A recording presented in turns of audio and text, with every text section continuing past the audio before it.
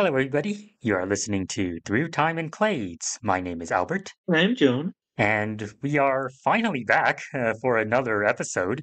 Yeah, we took a short break, mostly because we've been busy, and I guess we can probably talk a little bit about what we've been busy with. But in general, before we jump in, how are you doing? I honestly can't complain. I have honestly just been, keeping up with usual things at home since the last time that we recorded. Um, Keeping up with media and with family, that sort of things, which we'll talk a little bit about during this episode fairly soon. Um, One thing that became apparent to me today, like literally like just today, like before we started recording, Hmm. um, it is apparently Steve Irwin Day today. Ah, yeah. Which is a holiday that was set up following his unfortunate passing back in 2006. Right. Um, and Yeah, gosh, I have a lot of feelings about Steve Irwin. He was. I mean, I know we throw this word around a lot, but he was a childhood icon for sure. I mean, I used to watch The Crocodile Hunter and Crocodile Diaries all the time growing up, and just his enthusiasm and spirit for all of nature, even the parts that a lot of folks would take issue with, the snakes and scorpions and crocodiles. Like he gave them as much love as most folks would give dogs and cats. Um, in some cases, literally, because he was going out and grabbing these animals and putting them to the camera. Look how gorgeous this thing is! It's Right, amazing. right. It's a bush viper, and you fall in love with every single one. Um, and I think it's easy to forget that, regardless of how you feel about Steve Irwin and his presentation approach, because Mm. goodness knows a lot of people did, Right. um, the dude was a genuine published herpetologist. Like, you can go on Google Scholar, and there's his name with other, herpetologist coworkers, making papers about crocodiles and reptile diversity. And I mean, like, knowing that later in life, even after his passing, which I would have been 12 years old, I believe, when that happened. It's a very vivid memory. Um, it kind of adds a whole new dimension and appreciation to the show because a lot of presenters for shows like this, they might be like naturalists, or nature enthusiasts, but here was a man who actually kind of went through much of the process that all scientists go through, or at Hmm. least many scientists go through. Going through academia and having the academic knowledge in the background that he can bring into his sort of more showman type presentation approach. And I don't know, it makes me feel so much better about that. Um, and certainly I appreciate him even more now than I did when I was younger. And gosh, like he went young too. I Right. can only wonder like where we would be at now if he was able to, bypass that unfortunate accident and keep on presenting wildlife. Hmm. Um, but at the very least, it seems his children are really picking up the mantle. And even now, they have the new show. What is it? It's like Crikey, it's the Irwins or something like that, where it's a family life at the Australia Zoo, which they had founded and run for many years. And yeah, his spirit is definitely there throughout that entire show, and it's very clear that his family has kept on his legacy as much as they could. Um, And so I always wish them the best whenever I can. Hmm. And so it's kind of nice that we have this holiday and we can remember him. And I don't know, maybe I'll go dig through my DVD collection. 'Cause I'm pretty sure I have the movie that he did. Um, before he had passed, of course. Ah, Which was I don't remember a lot from it. I know it's not really well liked nowadays because it's kind of silly and hmm. hokey. Um, but it's one of those things where, like, when you're a kid, you don't really have a lot of those feelings. Right, I right. don't know. Maybe I should take heed because if I watch it again and I end up disliking it more now that I'm older, I feel like it's going to tarnish a lot of memories that I Oh. had. Um, ooh, decisions. Um, but otherwise, yeah, not a whole lot to report on my end. How about you? How have you been doing? Yeah, I would say I'm doing pretty well. The main thing, I guess the main event that's happened to me over the last couple months is the Society of Vertebrate Paleontology Conference, which happens every year, and this year it took place in Cincinnati. It is basically like the big conference in my field. It was a lot of fun. I had a good time. I gave a talk about my research, and it went well. I was told, in fact, by certain people that it was the best conference talk I've ever given. I don't know if I would personally think so, but well, I'm glad people liked it. This year was a pretty packed one in terms of like things I'm interested in, I guess, because there were so many sessions dedicated to dinosaurs this year that you could have gone like almost the entire conference um, just attending dinosaur talks, and like you could get away with it basically.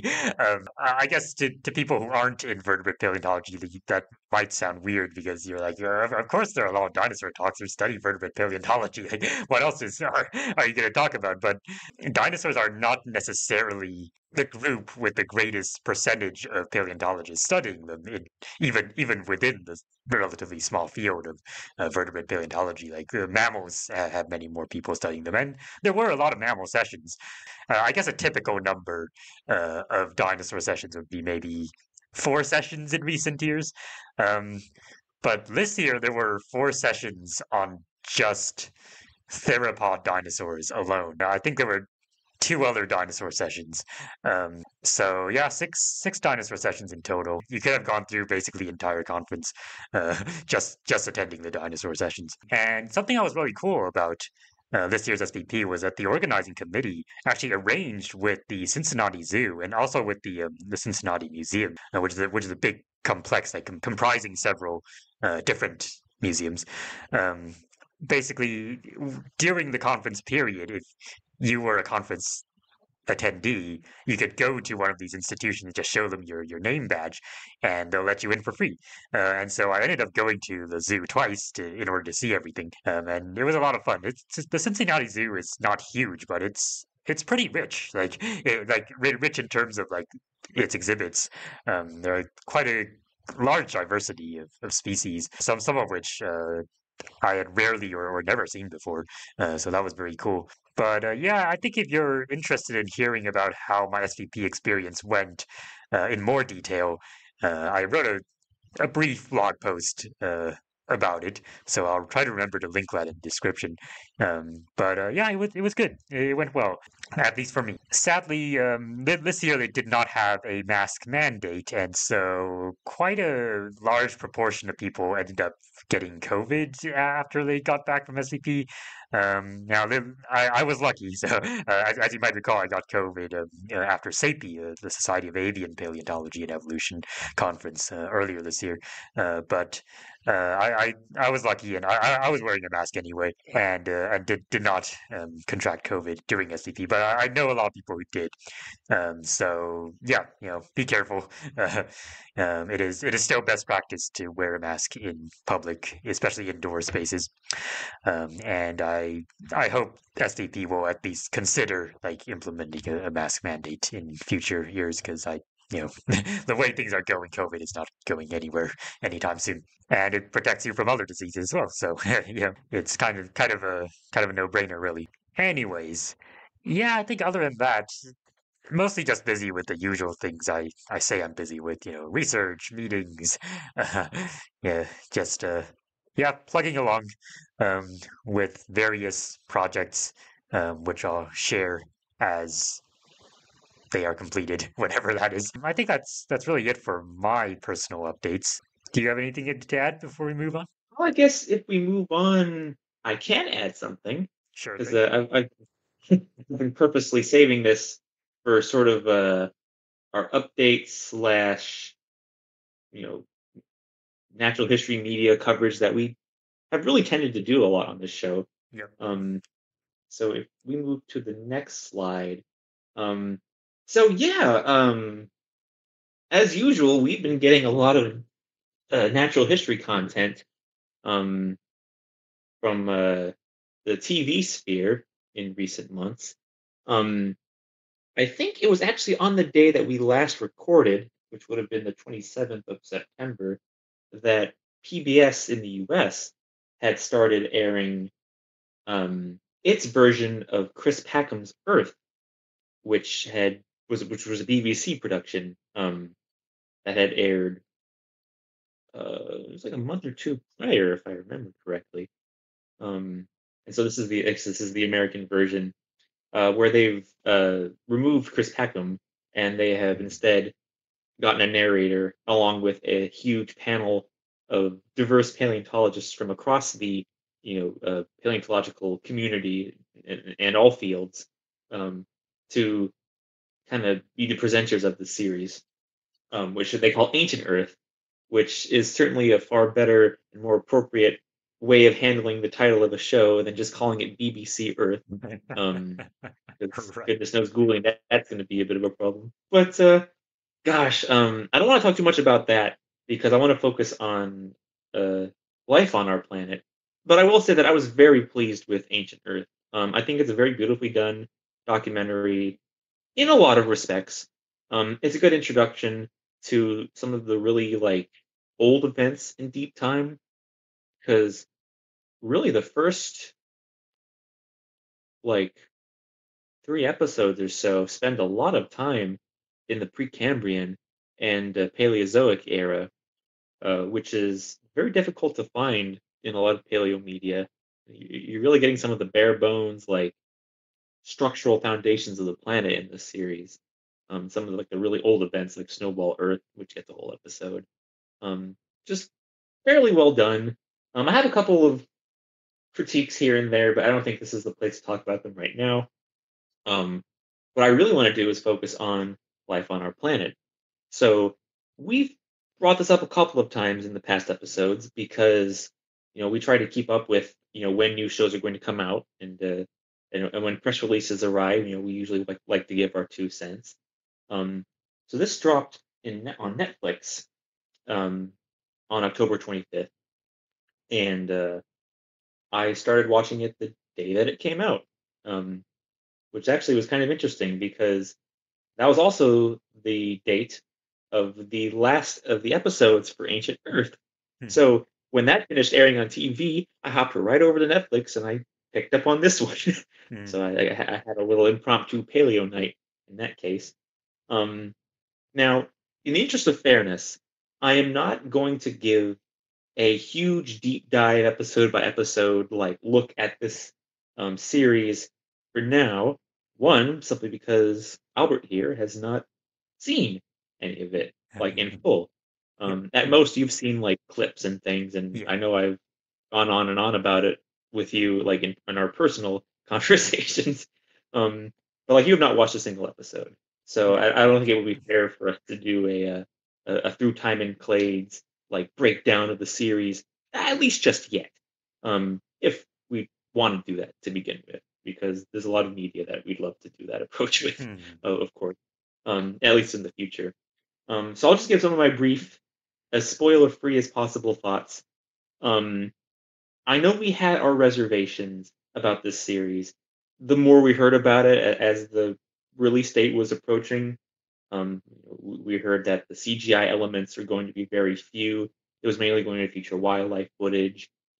The framing of the battle for survival, as you can see here in one of the release posters, Yeah. really threw us off. The overemphasis on competition and that sort of thing. Um, so I was very hesitant, but it's new paleo content with a goal to educate, and so I was still very intrigued, and I wanted to see for myself, and had my fingers crossed that maybe I would be pleasantly surprised. Hmm. Um, and I'm happy to announce that at least on my end of things, I was very pleased with this series. Um, I think that even barring the approach where this battle for survival is really framed almost like a great drama. Um, Clades of organisms are called dynasties, and there's a lot of rising and falling that we see throughout the series as different groups of organisms come into prominence in the fossil record and appear to kind of take over as rulers of the earth in many respects. There's a lot of that there. I think the weakest element of the series is the script and how it Mm, handles that thing. But in terms of an introduction into deep time and the history of life on Earth, I think this is very solid. The direction that it used with the modern wildlife footage, I think, was very fitting. It did not distract from the CGI elements. In fact, it actually helped them in a lot of ways. And I'm very much reminded of a number of earlier series, like as I was watching this. mm. Um, so the Velvet Claw, which Oh, is I want to say an early '90s yeah, documentary I think so. about the history of yeah about the history of carnivorans. So that's the dogs, cats, bears, seals, weasels, hyenas group of mammals. Mm, mm, That was a series that followed that group, and that featured a lot of modern wildlife footage, but it was interspersed with these beautifully done, traditionally animated sequences showing some of the fossil groups of this clade, the saber-toothed cats and the bear dogs, for example, um, in a very nice, sketchy style. And it used that to help explain the evolution of these groups and tie in very closely to like how the modern species evolved. Um, so I think that approach like, it came into a lot of play here in life on our planet. You would get the sequences in deep time where they're showing various extinct animals, and then they would use those as framing devices to talk about the different quote unquote dynasties or clades of organisms.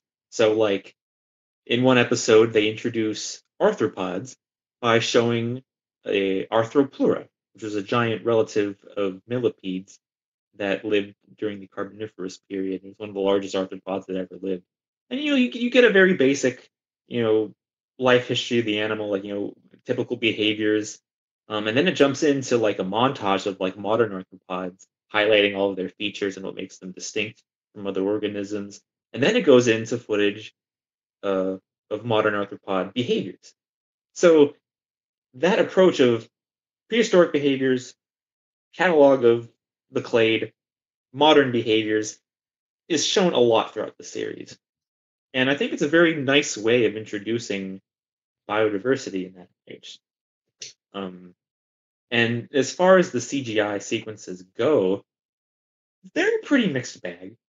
Um, it's very clear, based on what I've read and seen from promotional material, that they really tried their best in terms of accurately reconstructing these animals and putting them in their environments.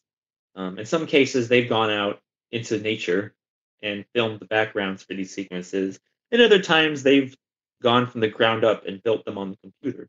So that way they could be more, I guess, fitting accuracy wise. For example, there are Jurassic sequences that are, uh, and Cretaceous sequences that were all built digitally on the computer to place the animals in. Um, and speaking of which, what was interesting to me was that this series like there is a vertebrate bias in a lot of ways. I think that's hard to escape from. I know we talked a little bit about this with our friend Meg, um, but surprisingly, the show does not focus heavily on dinosaurs and mammalian megafauna. I was surprised at how little of that content there was in this series. I think it's appropriate how they really tried to break up a lot of these episodes depending on like the period of time they were looking at. mm, Um, One of the most dramatic examples of this was their Mesozoic episode. It was like in the shadow of giants or something like that. And like they introduce the episode, they show, big Jurassic dinosaurs hunting and being dinosaurs. But then like for the remainder of the episode, you're seeing all of these other small organisms that had evolved at the same time. So mm. you're getting mammal evolution, you're getting snake evolution, you're getting flowering plants, you're getting eusocial insects, you're getting life in the oceans, modern coral reefs. Um, it- and that's like the majority of that episode.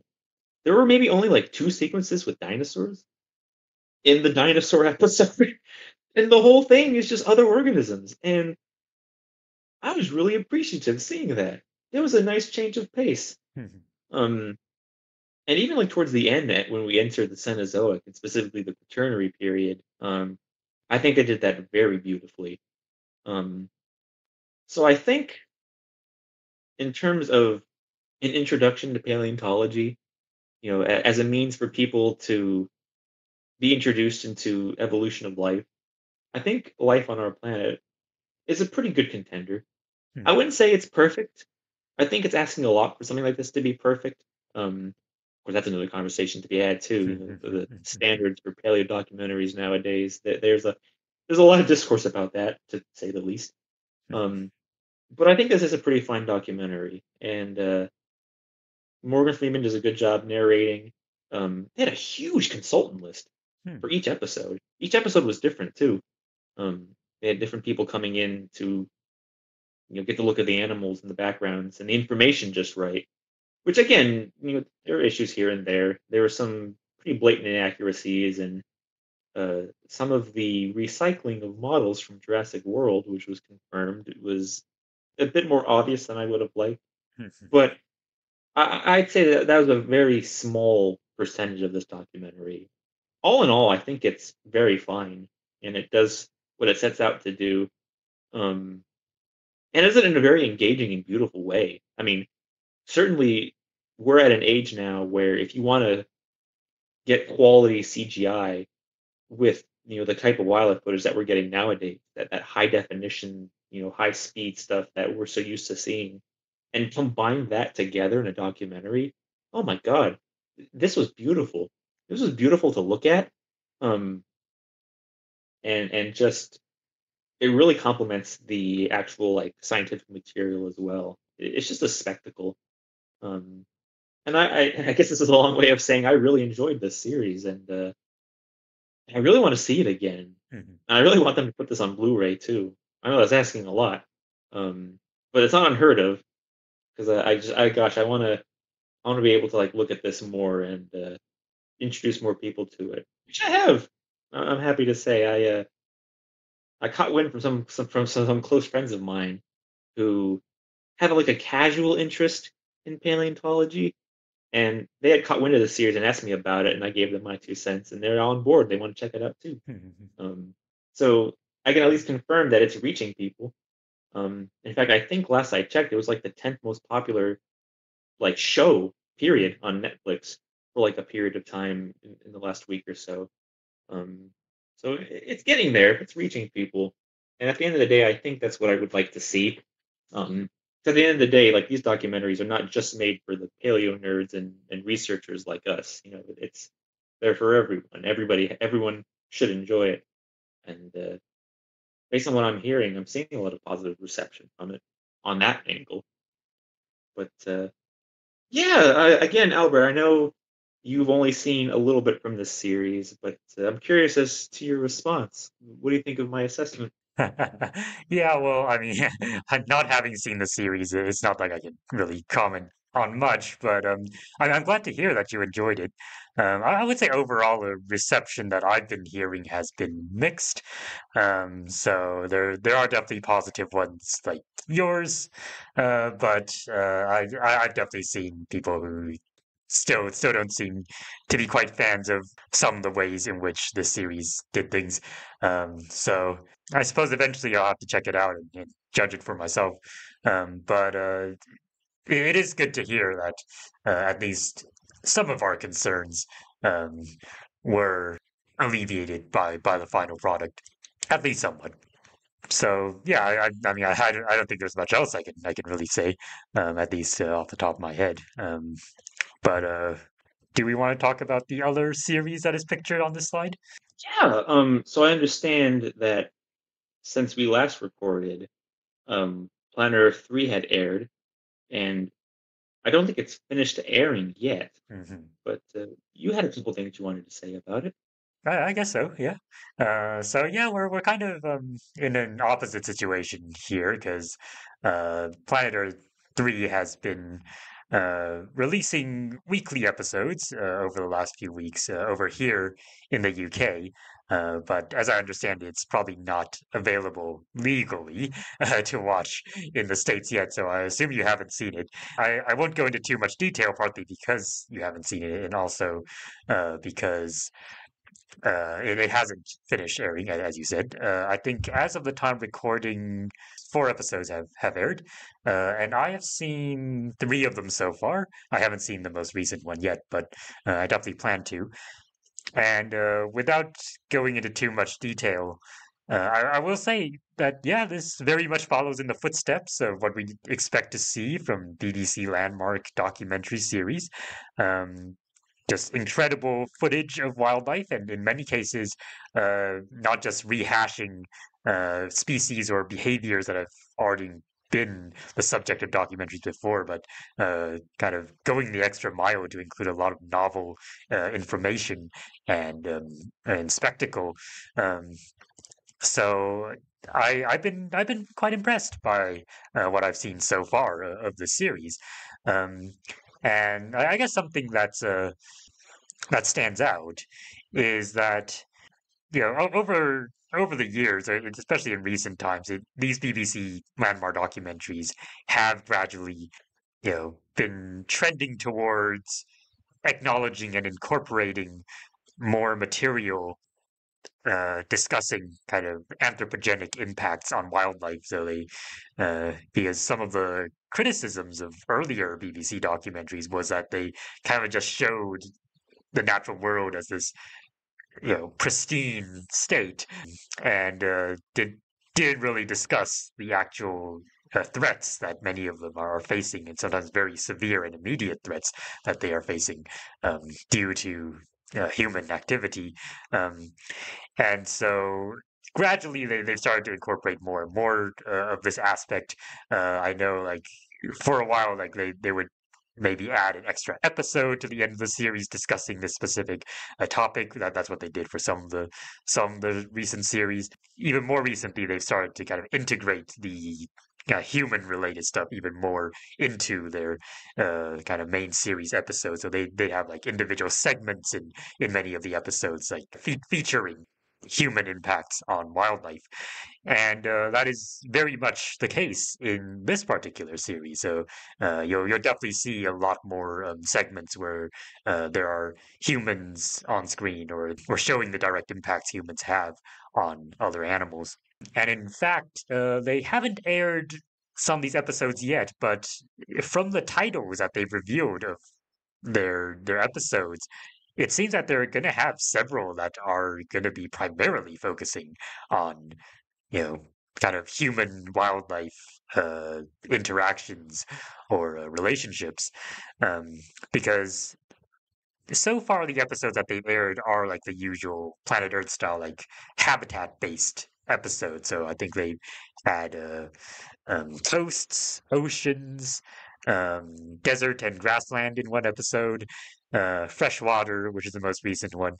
But in their episode list, one of their future episodes, for example, is I think it's supposed to focus on urban habitats like cities. Um, and there's, I think, another episode that's just titled Heroes. So I think that's going to be about conservationists specifically. Um, so that is really interesting. It is really interesting how much they're integrating that into the series, and overall, I would say that that's a good thing. I think it's good to raise awareness of these issues, and like we've kind of mentioned before on the show, it is kind of fallacious to depict humans as being, completely separate or distanced from the natural world, because that's simply not the case. We are part of the natural world as well, and we have a very, very large impact across pretty much all of it.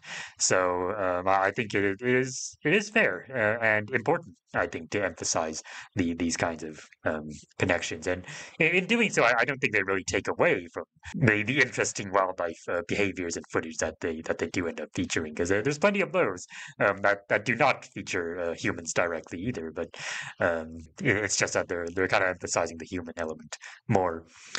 Um, Yeah, so overall, I am pretty pleased with what I've seen so far.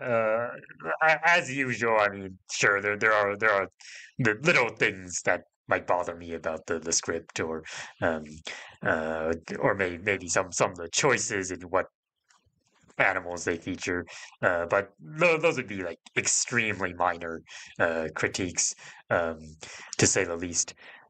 I think overall this series very much follows in the footsteps of the series that came before it in similar vein. And so I think if you enjoyed previous Planet Earth series or similar BBC landmark documentary series, you definitely will get something out of Planet Earth 3. And I look forward to seeing the rest of it. It's supposed to come out into the States fairly soon. I feel like I heard something about it, at least maybe by the end of the year, Mm. or early next year. Wow, that's Um, quick. Yeah. but yeah, I wouldn't hold my breath though, because I want to make sure I get the specifics, because in this day and age, release dates get pushed back and pushed forward and Mm. delayed all the time. So who knows?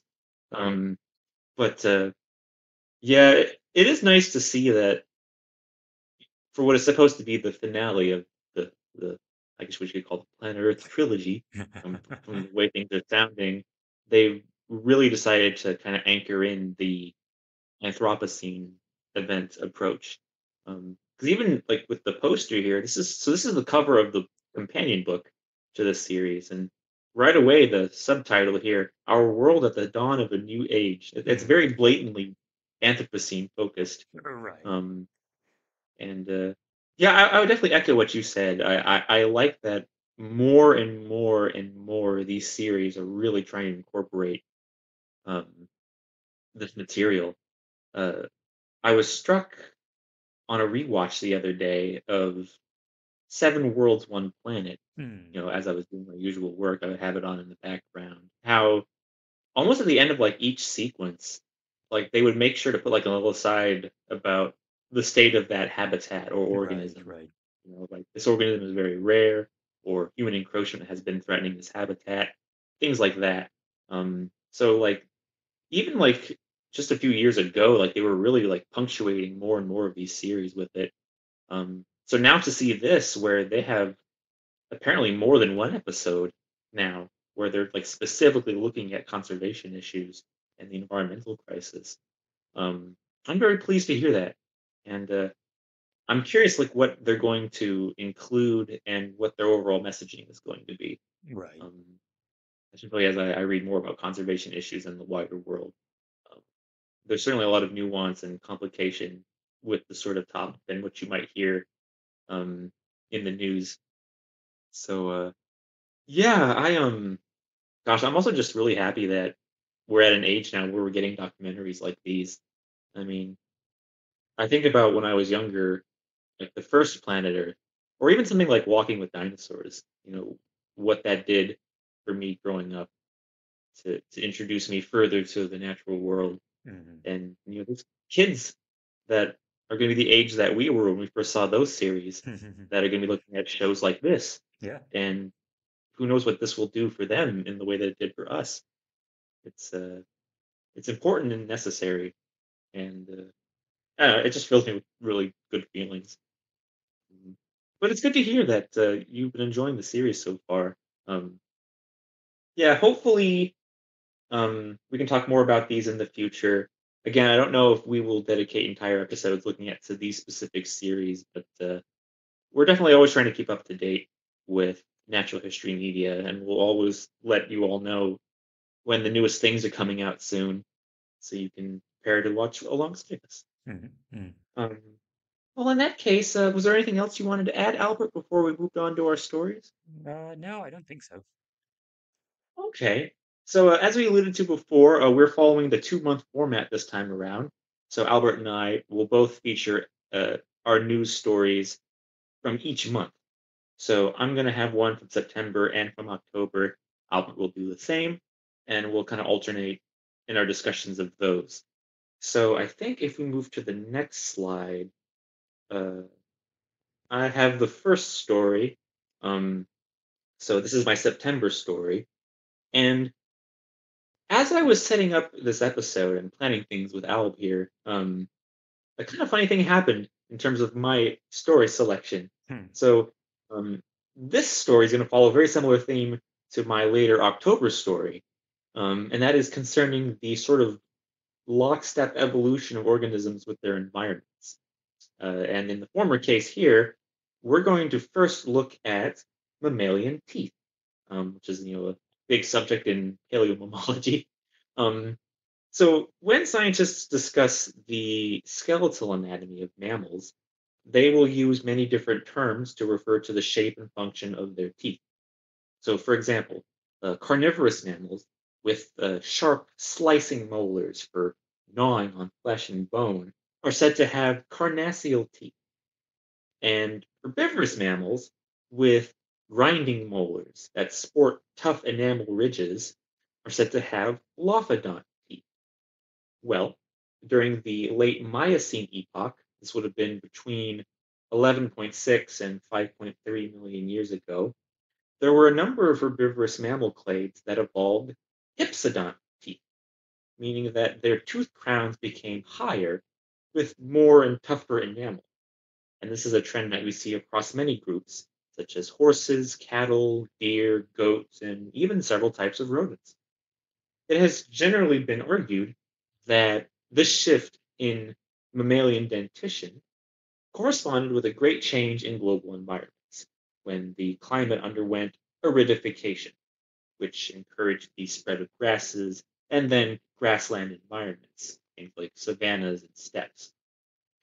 Now, blades of grass contain phytoliths, which are these tiny bits of silica, which are essentially glass, that provide a sort of passive defense to plants because it has the ability to wear down tooth enamel over time through grazing.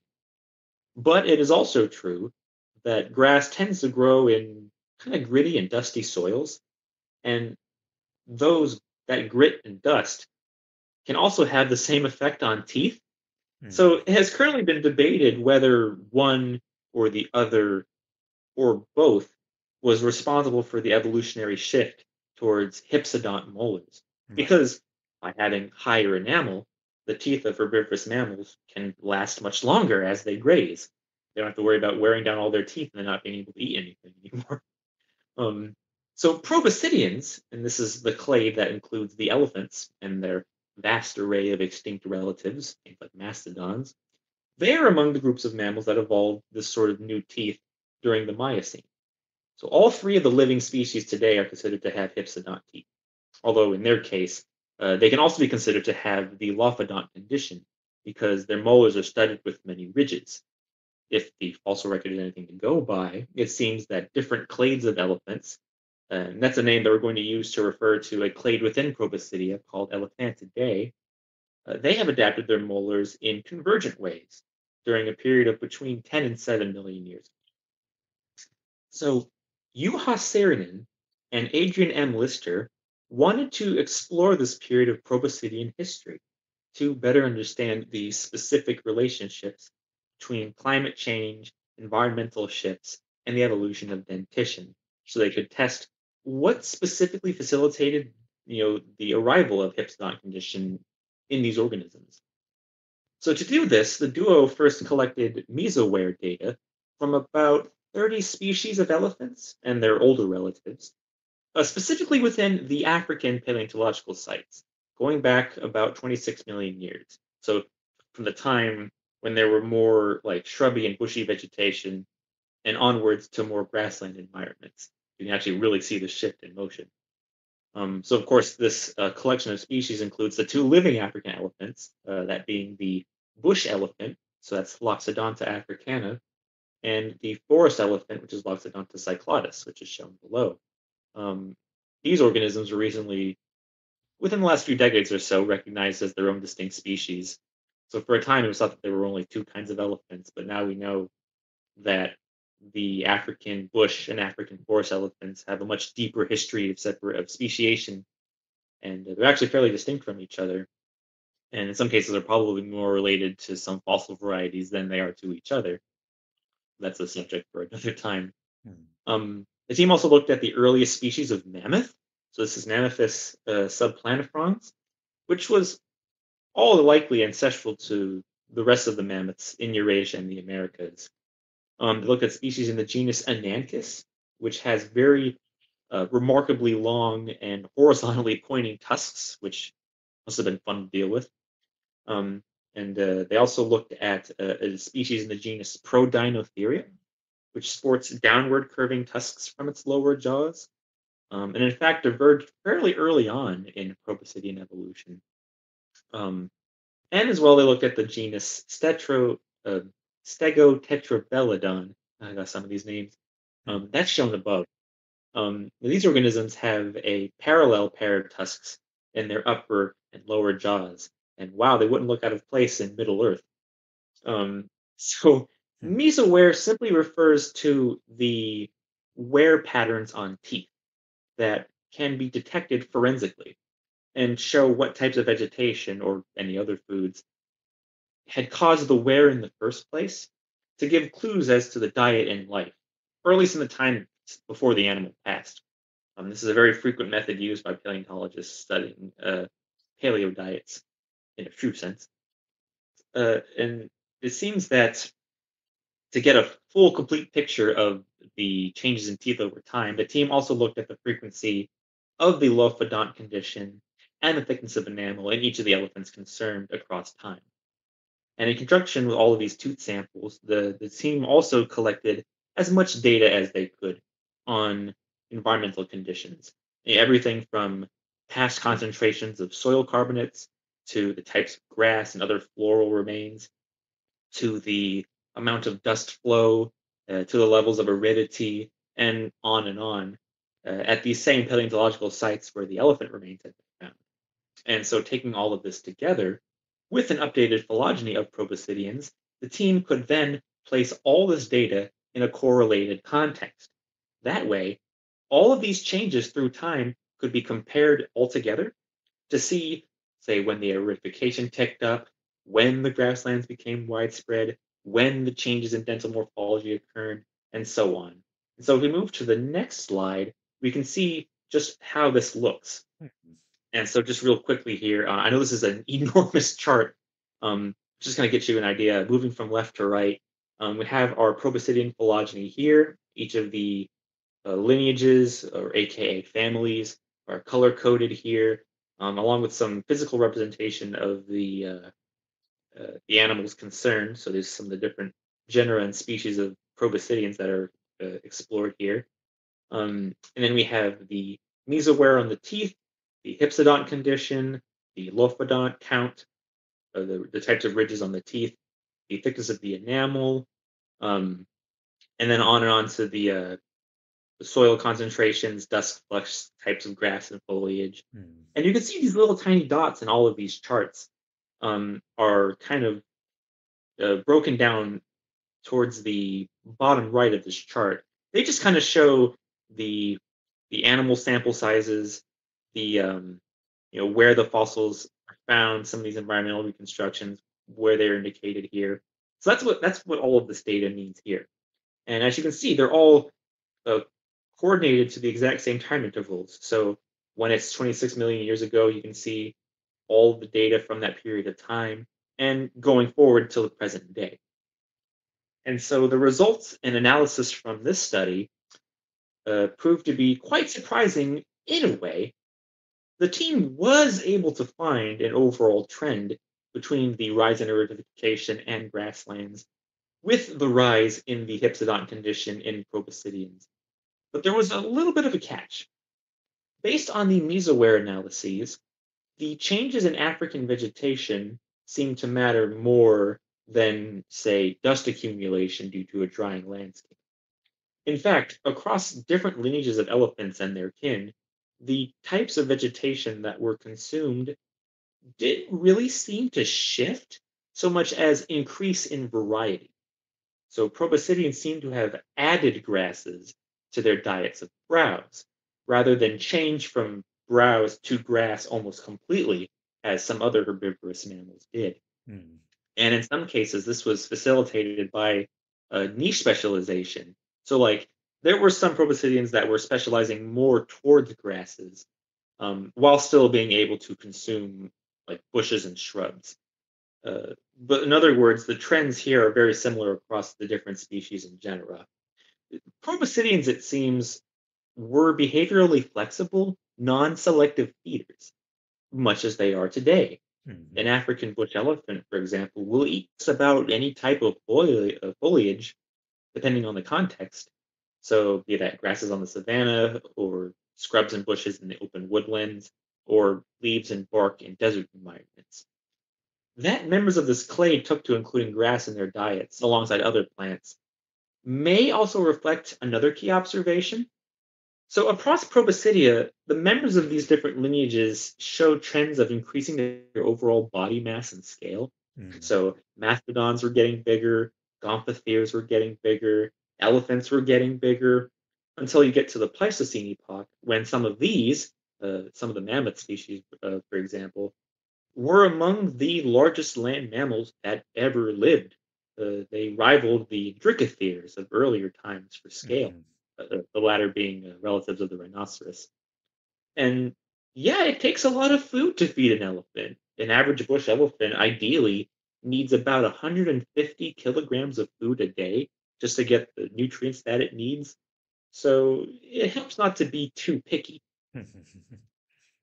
And so, on the question of grass silica versus gritty soils in affecting tooth wear, for elephants alone, it seems that the former best explains the mesowear patterns on their teeth than the soil does. That's what the team were able to deduce from the mesowear patterns. That it was really like the grass silica that was pitting these teeth more than the gritty soil was. Mhm. And in the grand scheme of things, the data seem to show that, again, the amount of grass in the diet better reflects the dietary mesowear than does the increases in dust associated with aridity. These associations were reflected in the increase of hypsodont type and enamel thickness of the molar teeth. Um, but what's interesting is that we start to see a little bit of diversity in these results. Again, going back to that niche specialization. So for some of the proboscideans, hypsodont molars with high ridges seem to have evolved more in line with arid grassland environments, while hypsodont molars with more enamel folding seem to have evolved more in line with increases in grass use alone. And we only find these patterns among the elephantids. One of the results of this data that has seemed fairly clear through previous research is that the rise and spread of grasslands, at least in Africa, from 10 million years ago and onwards, seems to have led to a decline and loss of other proboscidean lineages, so like the Dinotheres and the Gomphotheres we've mentioned previously. Now, some types, like those in the genus Ananthus, had made attempts at adapting, involving some changes in their last molars, for example, to better handle the new diets. Um, but these do not appear to have lasted much. Was the elephantids, by not shifting their palates completely, but instead incorporating grass into their already there diets, who would be able to survive in this new, increasingly arid world?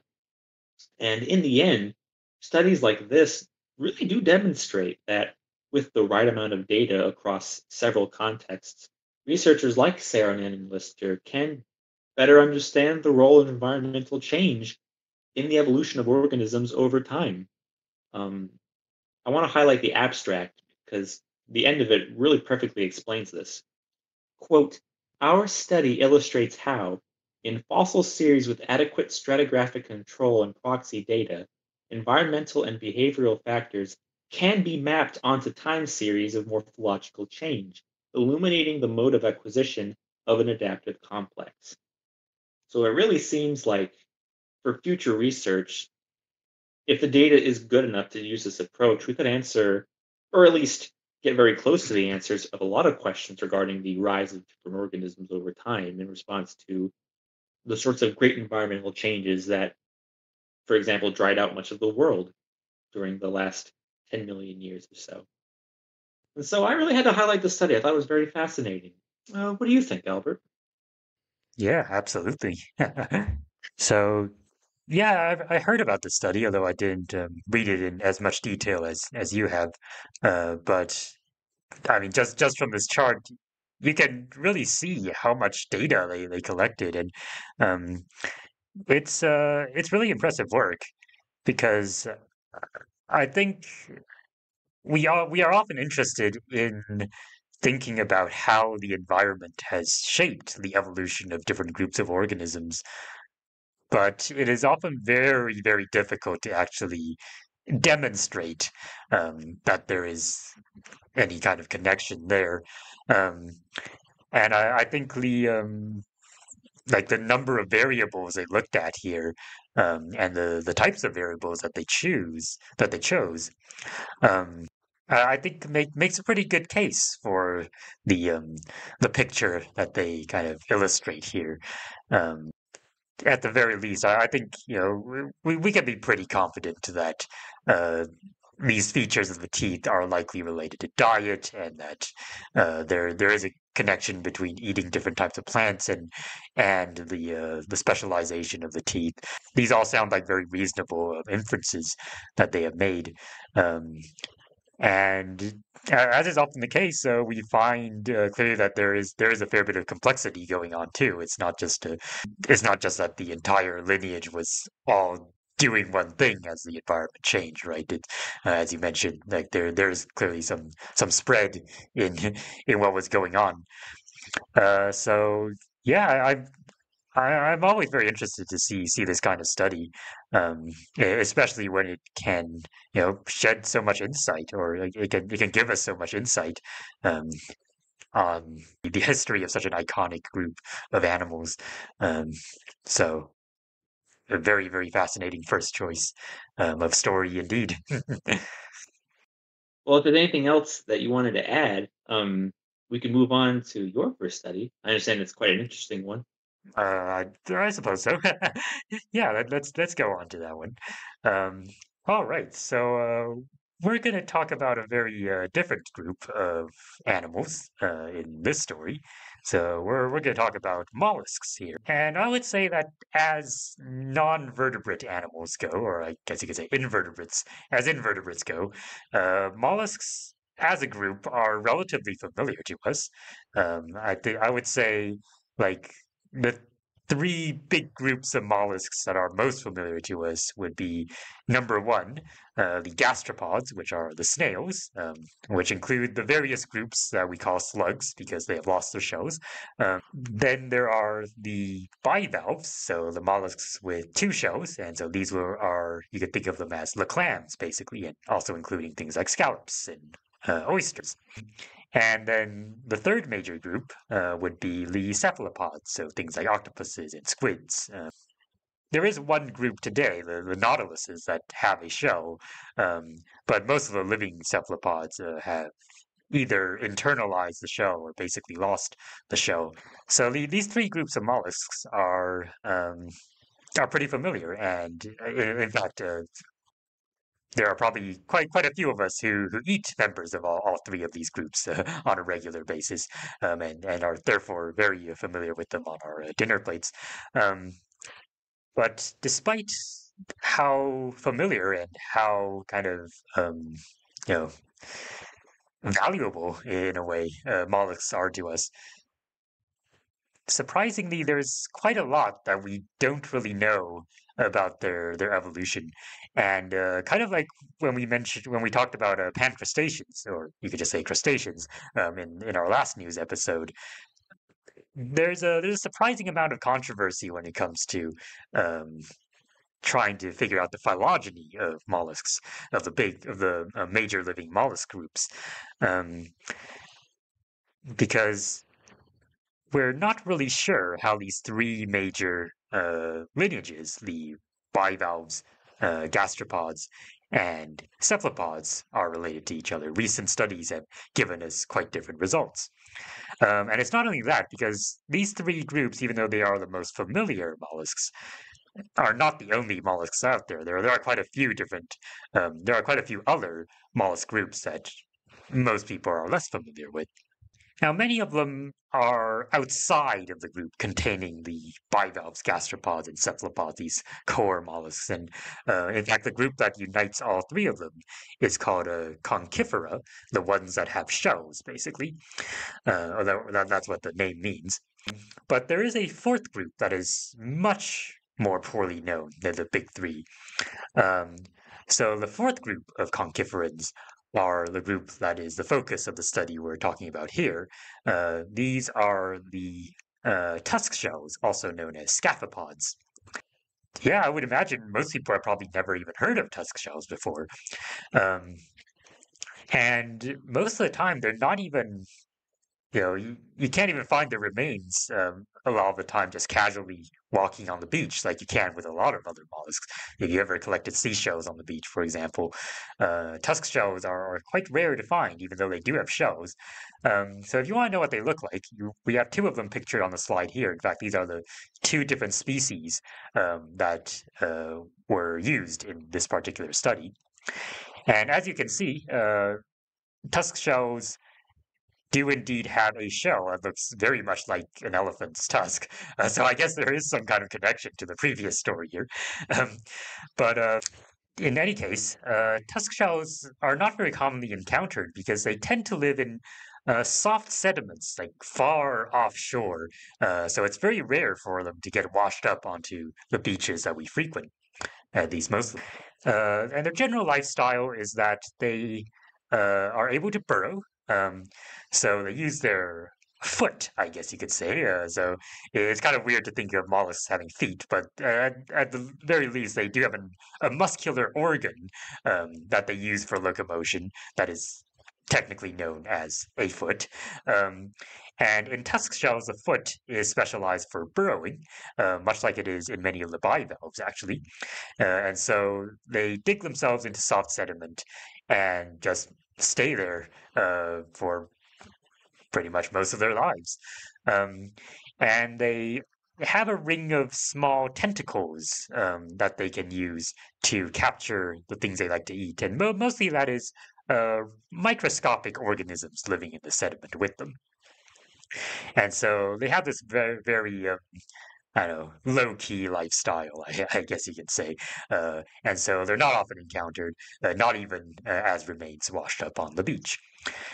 And partly as a result of this, they're not that well studied, and therefore there's definitely a big question here about how are tusk shells related to the other mollusks, because we can't even agree on how the big three are related, and you throw in this fourth group that we barely studied, and you get a big mess, basically, when it comes to mollusk phylogeny. So the authors of this new paper sequenced genomes from two species of tusk shells, and so these are the two that are pictured here. And they ran several analyses with these genomes and included, genetic sequences from other types of mollusks as well, including members of the big three clades. And what they found was they found very strong and consistent support, like across all of their analyses, that tusk shells seem to be the closest living relatives to bivalves, which is a hypothesis called the diasoma hypothesis. And this is very interesting because previous genetic studies have not, for most part, supported this result. Now, this idea that the tusk shells are most closely related to clams has actually been proposed in the past, but this was based on their anatomy and not on genetics. And so, in fact, there are quite a few similarities in the anatomy of tusk shells and clams. So, both of them have the shell enclosing most of the body under regular circumstances. So, like most of the time, you're not going to see a clam like extend very far out of its shell, right? Not like a slug, well, not like a snail. And in addition, they share a burrowing foot, like mentioned earlier, and they also have a very indistinct head because, again, if you think of what a clam looks like on the inside, the fleshy part of a clam, they don't really have a face, right? Now they technically do have a front and a back. They still do have like the anatomical structures for that, but yeah, you can't make out a face on a clam, not like you can with a snail or an octopus. Um, and the same is mostly true for tusk shells as well. They do have that little ring of tentacles, which is on their front end, so that you can kind of tell where the head is there. But yeah, it's very indistinct. It's very interesting that this study found genetic evidence to support this hypothesis because previous genetic studies have generally placed scapopods instead closer to the gastropods, so to the snails, or to the cephalopods, so the squids and octopuses, and not so much the bivalves. But here, with a lot of genetic data available, they sequence entire genomes for these things. Um, they found strong support instead for this kind of morphology-based hypothesis that the tusk shells and bivalves are close relatives. So that is very cool. They also looked at, why has it been so hard to place tusk shells? Why have they been found pretty much all over the map when it comes to their phylogeny? And it turns out that, yes, while they did find strong support for this idea that the tusk shells are close to clams, um, if you look at individual genes and not like analyzing the entire sequence, there's actually a lot of conflict when it comes to which genes support which hypotheses. And probably the reason for this is that these major groups of mollusks probably diverge from each other in a relatively short amount of time. And so when this happens, uh, it is often accompanied by a phenomenon called incomplete lineage sorting, where basically, the ancestors of all these different groups, when they were diverging from each other, were still very similar to each other during that divergence period. Um, and as a result, they probably would have exchanged genes back and forth um, with each other. A lot of you can think of it as, I guess, a lot of hybridization going on at the base of the tree there. And so, in the end, even though in hindsight we can recognize that some groups are more closely related than others, it can be very difficult to sort this out when you're just looking at a small number of genes because there was so much mixture going on early in their evolutionary history. And we definitely see this a lot with many different groups of organisms where the phylogeny is very controversial. And finally, in light of their new results here, they also tried to estimate how old like each of these mollusk lineages were, and based on their kind of divergence time analyses, the author suggests that there are certain mysterious Cambrian mollusk specimens that should be reevaluated in terms of what type of mollusks they are. So these include things like Anabarilla and Watsonella and Melopegma, and many of these ancient mollusks are known from many different specimens. Mollusk shells are quite easy to preserve as fossils after all. Um, and previously, these particular Cambrian mollusks have been suggested to be either stem tusk shells or stem bivalves. So basically, they're closely related to either tusk shells or bivalves, but not members of the modern representatives of those groups. Um, but in their analyses here, the authors found that the uh, the bivalve and tusk shell divergence probably happened after or later than um, the ages of these early mollusks. And so they suggest that these mollusks may, in fact, be stem diasomes. So they are kind of members of the lineage that would lead up to both the tusk shells and bivalves, but are not members of either of those lineages. Well, once they had separated. Um, so that is quite interesting, because if it weren't for the fact that this study kind of supported these two as close relatives, uh, we might not think to interpret these early mollusks as like stem diasomes, right? Because we wouldn't even recognize that as a group. But with this possibility in play, I guess it's time for the mollusk paleontologists to go back and kind of reevaluate the evidence for that. Um, and so, yeah, this is a pretty straightforward study, but I think it really sheds light on a very understudied group, and furthermore also helps us sort out the phylogeny of mollusks in general. And so, you know me, I love phylogeny, and I love like kind of deep evolutionary stories like this. Um, so I thought the study was very interesting. What did you think? I certainly agree. I'm always happy to shed more light on kind of underrepresented, unfamiliar groups of organisms, and certainly among mollusks, the tusk shells are fit that description. I have like a small like shell collection over the years, and I think I Hmm. have a tusk shell. Oh wow. Um, when I saw it, I recognized it immediately. I'm like, oh hey, this is a weird animal that you don't Yeah. usually see. It's a pretty green one too. Um, but I imagine like if you asked a lot of people, even like people who are pretty beachy, like, hey, have you heard of a tusk shell? Oh, what? They probably wouldn't know. Um, but I'm glad to see this. Like, they got whole genomes from these guys, and they plug them into a pretty good phylogeny. Um, although I am very curious about what more data would do for a study like this. Yeah, Um, absolutely. it does seem like compared to the well, to the crustacean study that we talked about last time, um, this is kind of a small collection of mollusks, and I'm curious, like, what more data would do because um, I was a little bit familiar with the disoma hypothesis. Um, I have like spent some time in the past looking a little bit at the phylogeny of different organisms and kind of saying where the researchers stood at different points in time. Right. And I remember reading about that, regarding the morphological analyses. So it's interesting that now we have genetic studies, like we now have genetic studies that can back this up.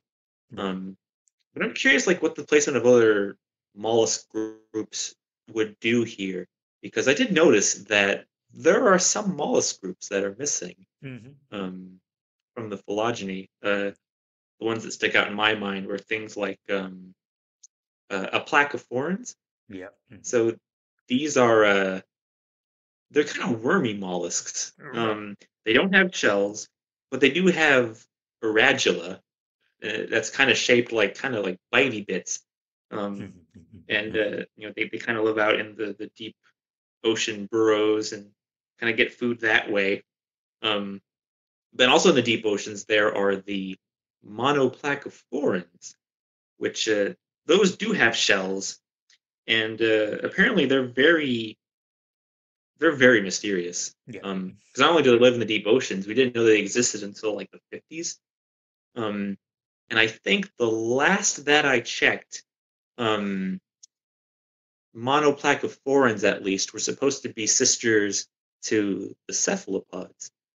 Um, and then the aplacophorans were like the most basal or the oldest diverging group of mollusks, to kind of fit as, one of these groups that's allied to the shelled mollusks, right? Hmm. Um, and so I'm curious, like, well, I mean, one thing, I guess we have to get genomes from those types of organisms. I don't know how easy that would be, especially for monoplacophorans. I don't know how common it is to fish those guys up, Right. but I wonder, like, having like good genomes of them would do here. Like, would it change the topology much? Would we see some shifting here and there? I don't know, but I'm very curious about it um, Yeah. because, yeah, they're just mysterious organisms. I mean, I'd be hard pressed to think that you get more people who know about tusk shells than they do about monoplacophorans Right. or aplacophorans. There's a lot of forans in the mollusk world. Yes. Um, but this is fascinating. This is a great study. I think this is a good step forward.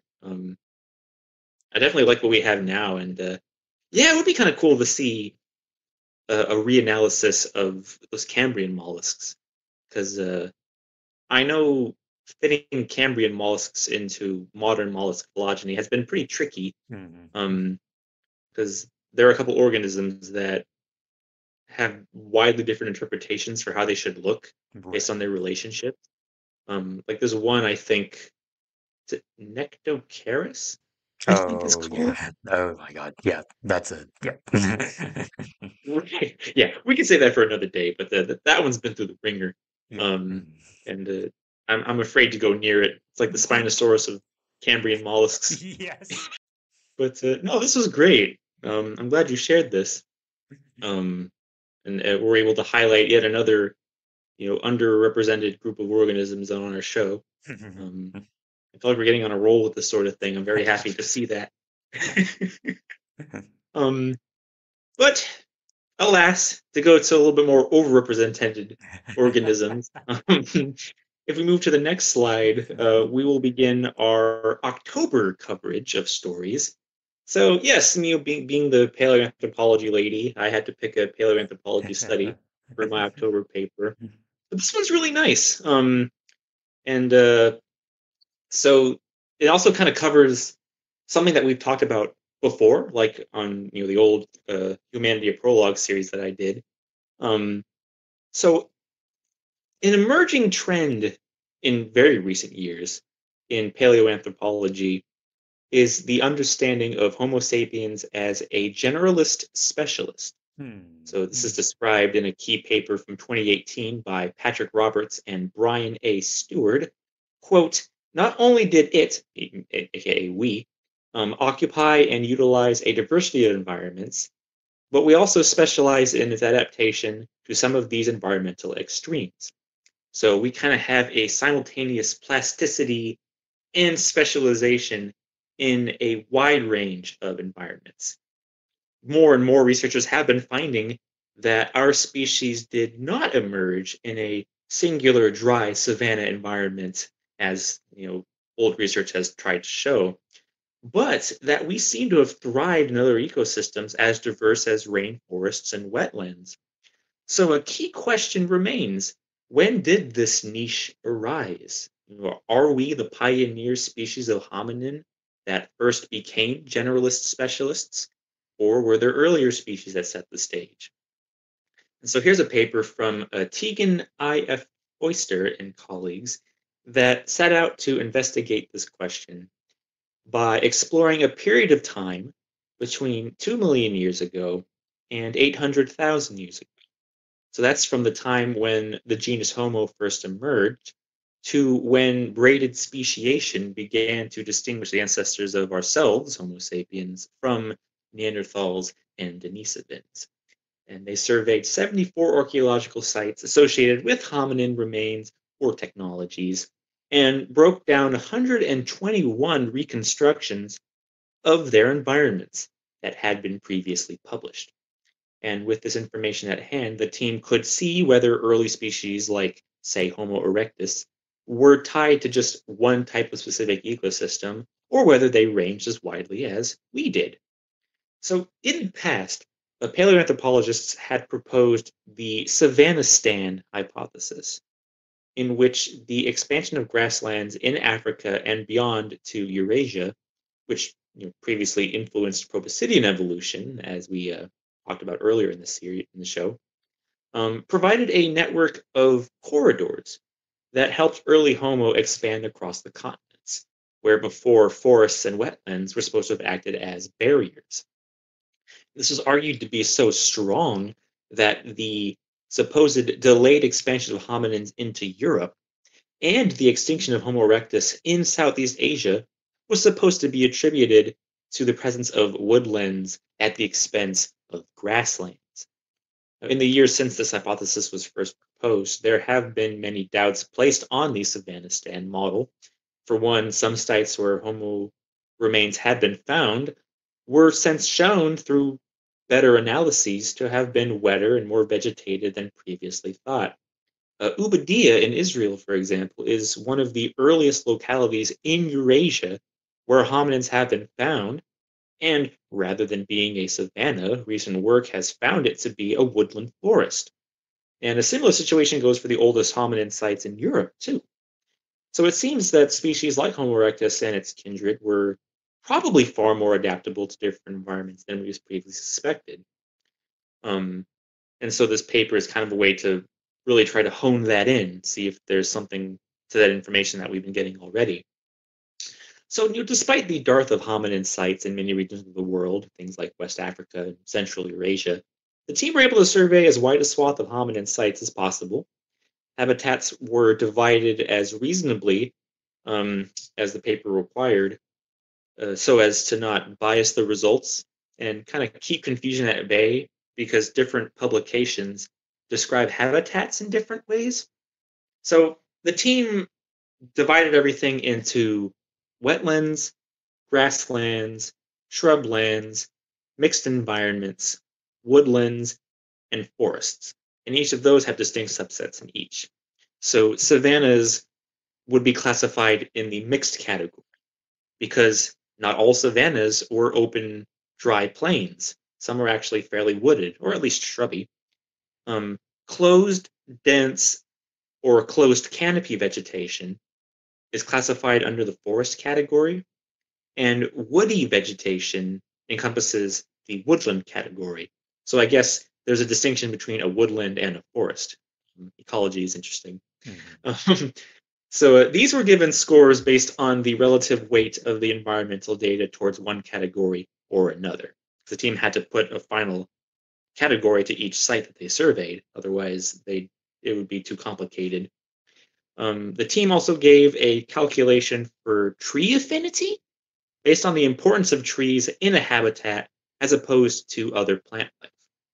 Because again, this is a big factor in the Savanistan hypothesis. Areas where there are not a lot of trees were supposed to have been beneficial to our species and its ancestors. And so all this together gave the information needed to place a given hominin in a specific environmental context to give us our full picture of hominin ecological diversity. And lo and behold, the results of this complex analysis indicate that early Homo did tend to frequent grasslands and savanna type environments, but sure enough, this was not the exclusive habitat that the old Savanistan model argued for.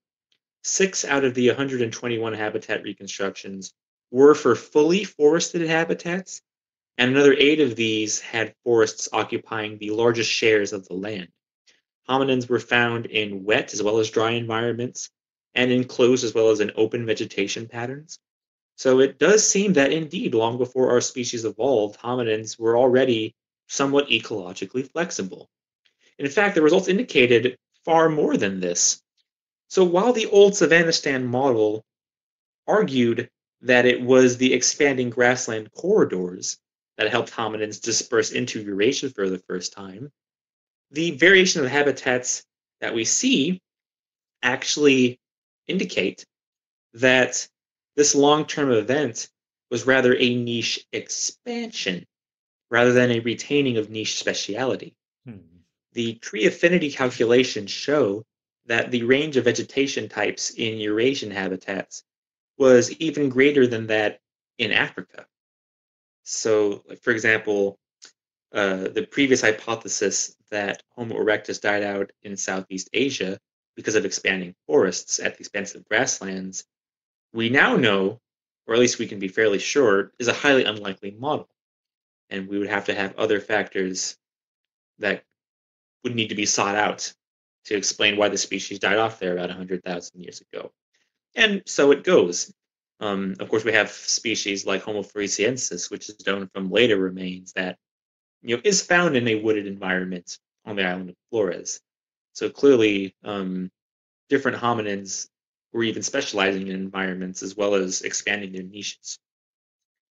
The increase in morphological diversity in Eurasian hominins that preceded the rise of our species and its closest relatives might even have been a result of this niche expansion. I mean, the timing is right for when we start to find new hominins beyond the classic Homo erectus morphology, which can be explained by specialization into so many new and different habitats in Eurasia. And I mean, really, at the end of the day, our analyses are only as good as the data we have. Hmm. Again, to kind of piggyback off what we discussed in my first story today, it may be that the dearth of hominin sites from the majority of the African continent and beyond may have prevented researchers from fully understanding the situation of human evolution in those parts of the world. Hmm. I mean, quality fossils can only be formed in the right kinds of conditions, right? The acidic soils of rainforests or the increased risk of scavenging in certain open environments don't preserve skeletal remains all that well.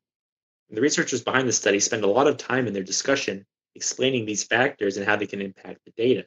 Mm, This priority of sites in southern and eastern Africa seems to have actually hindered study because researchers have been more focused on looking there than in places like the western half of the continent. mhm, So, really, who knows what the future will hold? I mean, maybe some of these groundbreaking discoveries in paleoanthropology, the things that really shift focus and change the data's interpretation, like what we've seen here, might be found in those parts of the world. Um, but either way, it seems certain now that, at least for the early Eurasian dispersals of hominins, we're looking at a situation where hominins, like almost from the beginning of the genus Homo, were experimenting with so many different environments, adjusting very well to local conditions, utilizing resources properly, that they were probably even more of a force on the landscape than we might be suspecting, mm, mm, which we've certainly talked about before in the past. And I would be interesting. It would be interesting to see, further analyses inspired by this research into that subject. But I just thought I had to share this. mhm, It's kind of interesting to see sort of the parallels between elephants and hominins, especially regarding the Eurasian dispersals, because really both species kind of followed a similar path. yeah. Much of Proboscidean evolution started in Africa, and then those groups dispersed out of the continent several times to settle in other parts of the world and diversify there, which is exactly what we did, Mhm, just on different timescales, that is. yeah. So it's neat to compare those two results. Yeah, what did you think of this paper, buddy? Mhm. Yeah, it is kind of funny how um, you ended up picking like two papers that were so thematically similar, and not just even thematically similar, but the point could even be made that hominins and proboscideans have actually directly interacted with each other throughout the course of their evolutionary history, and we actually have evidence of that. So it is very fun to see the parallels here. I don't have too much to add that I didn't already say for the previous paper, but again, this looks like a very thorough amount of work, and a lot of data collected, and obviously, as you and the authors say, new data may change things, and we can only work with what we have and all of that, but within the framework of what we do have here, and it looks like we have quite a lot. Um, I think this paints a really illuminating picture of human evolution, and it does make a lot of sense that uh, early Homo were so ecologically flexible because obviously if you think about how widespread things like Homo erectus were and the number of different environments that they must have encountered, I think it stands to reason that this would be the case, and it's good to get more support for that from this kind of very rigorous and quantitative perspective. So yes, very cool. I'm glad you think so. Well, in that case, that's all I really had to say about this paper. Shall we move on to our final story for October? Sure, we could do that. So for this one, I think it's going to be quite interesting, and I guess this is my kind of in character pick, where it's like I'm going to talk about a story about birds, but um, I think it's a type of story that we haven't really talked about much. I think so. This will be interesting. Um, so in this story, we're going to talk about um, mirrors and how animals react to them, because I think. Mirrors are something that we tend to take for granted, right? I think many of us, probably most of us who are listening to this show, um, use mirrors on pretty much a daily basis. They're tools that are just like inextricably linked to our lives. But like, have you ever considered what it would be like to not know what a mirror is or what it represents? Because that actually reminds me of a story in Doraemon. Um, which is a franchise that we talked about a few episodes back, a few months ago. So you can go check that out if you want to know more about it. Um, but for those who aren't familiar, Doraemon is a Japanese anime and manga series, which is about a robotic cat from the future who comes. Who travels back in time to help an elementary school kid who is the main character. Um, and Doraemon has all of these gadgets that he keeps in his pocket from the future, and he uses these gadgets to try and help the main character out with his daily problems. And I swear there's a point to this. Um, so in one of the stories, basically the main character gets the idea of what if we lived in a world without any mirrors, and that way nobody would ever have to feel bad about their own appearance because nobody would know what they themselves look like. And Doraemon has this gadget, which is it's basically shaped like a phone booth, and you speak into the phone if you want to test out what sort of alternate reality would look like. You can specify well what you want to see. So you can say, I want a world without mirrors," um, and so that's what he does. And when they exit the phone booth, like the world has changed. Like there are no mirrors, no reflections of any kind. Um, and partway through the story, the main character then gets the idea: what if we introduced mirrors to the people living in this universe who have never seen a mirror before? And then, so they do, and a lot of like comedy and chaos ensues because none of the people know what a mirror is, and so they assume that their own reflection is another person and try to interact with that person in different ways, um, which leads to a lot of hilarity. But in any case, obviously in our world, most people know what mirrors are, but a lot of non-human animals are not familiar with the concept of mirrors, right? Like most of the time in the wild, there would never be any situation where they would be able to see their own reflection, at least so clearly.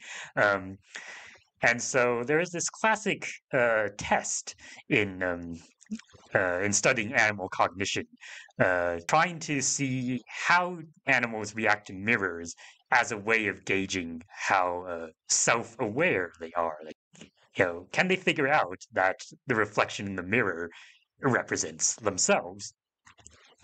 And the classic way of testing this, it's often called the mirror test, or more specifically, because as we'll see, there are other ways of determining or at least studying animal interactions with mirrors.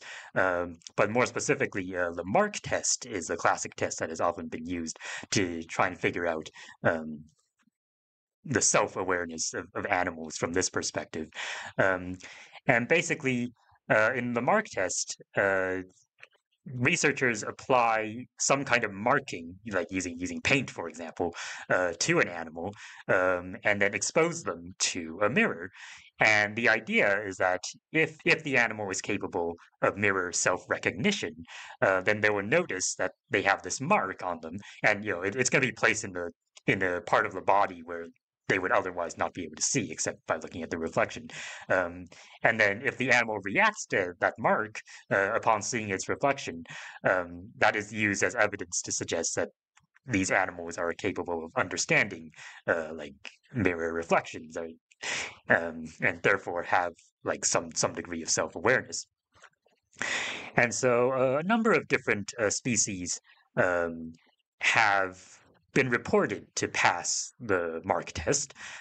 These include most of the great ape species, uh, also bottlenose dolphins, Asian elephants, some types of corvids, specifically Indian house crows, and maybe Eurasian magpies, although that study was a little controversial. And perhaps more surprisingly, um, cleaner wrasses, which are a type of fish um, that they are specialized for cleaning the parasites off other species of fish. So they're actually really interesting, and I kind of hope that we get to talk about a story about cleaner wrasses on the show sometime, because they're extremely fascinating in terms of like their ecology and their interactions with other species. But in any case, there have been a couple of studies that have reported evidence that cleaner wrasses might actually be capable of mirror self-recognition. Um, and the species that is most distantly related to us that has been reported to possess mirror self-recognition are manta rays, which is also probably quite a big surprise, although that study has been subject to criticism as well. Um, but in any case, we're looking at a relatively small selection of species here. A far greater number of species have been reported to fail the mark test. Um, as you can see, there aren't that many birds in that list, right? There are one or two types of corvids, which are incredibly smart birds by most standards. But most other types of birds have not passed the mark test.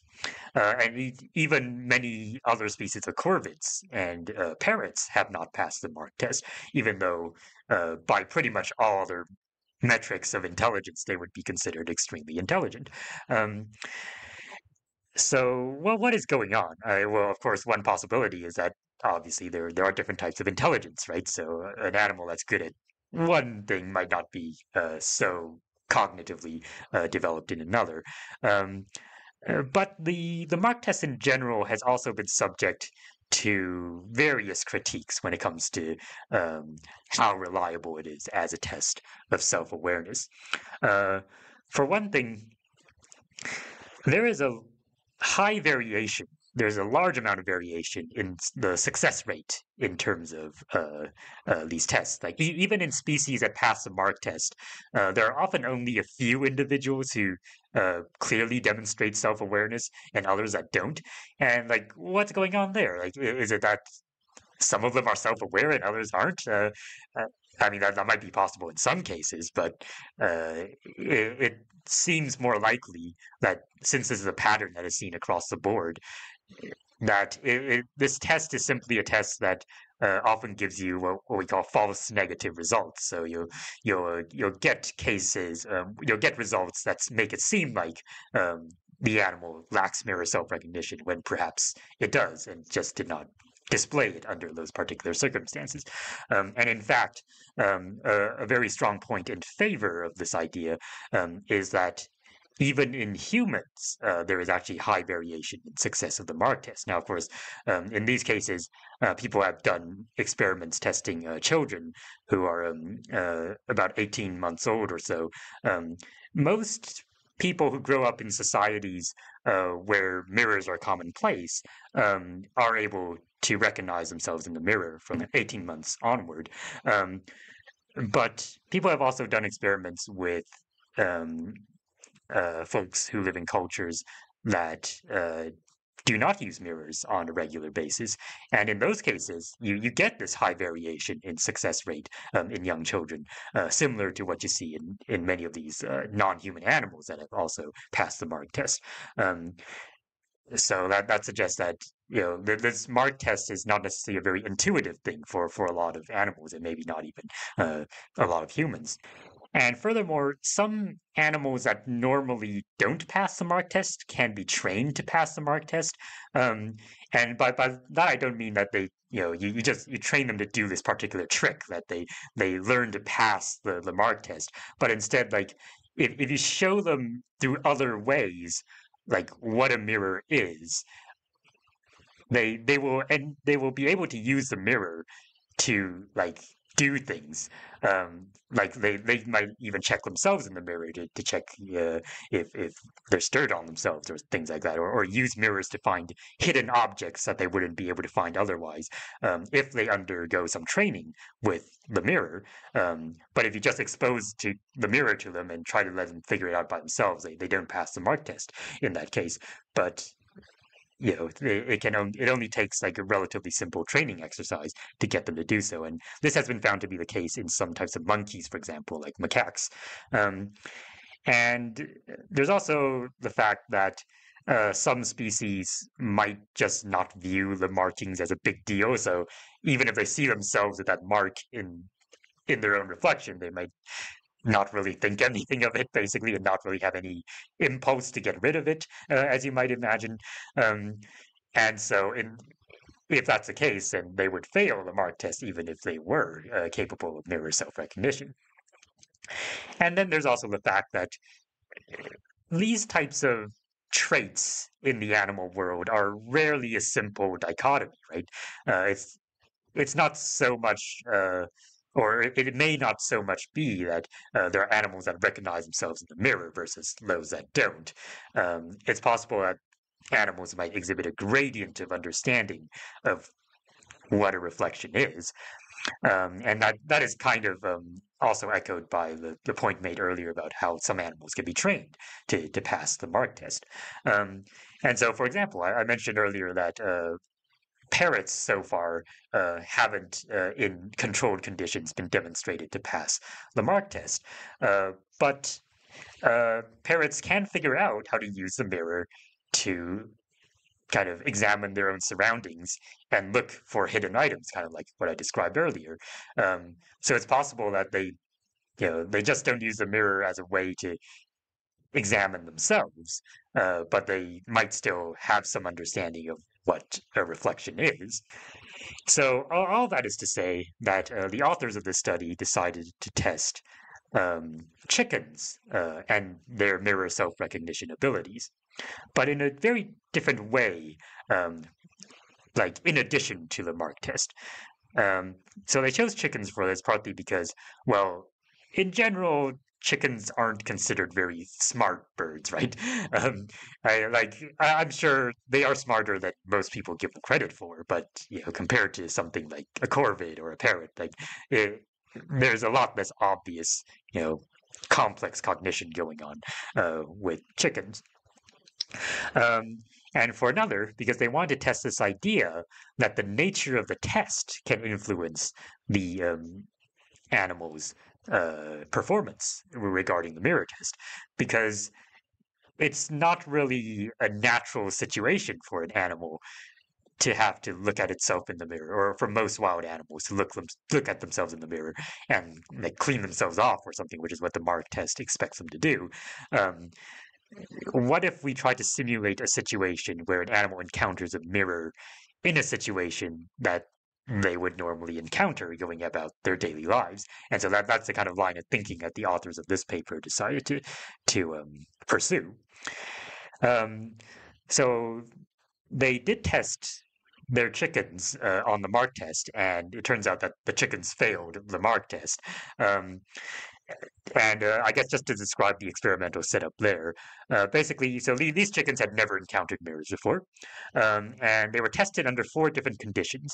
So uh, they applied kind of colored powder to the chickens, like just underneath their wattles, so the dangly, fleshy bits under the neck of a chicken, um, and so they applied a colored powder to that region of the body there to a chicken, and then exposed them to a mirror to see what would happen if the chickens would react to seeing the mark in their reflection.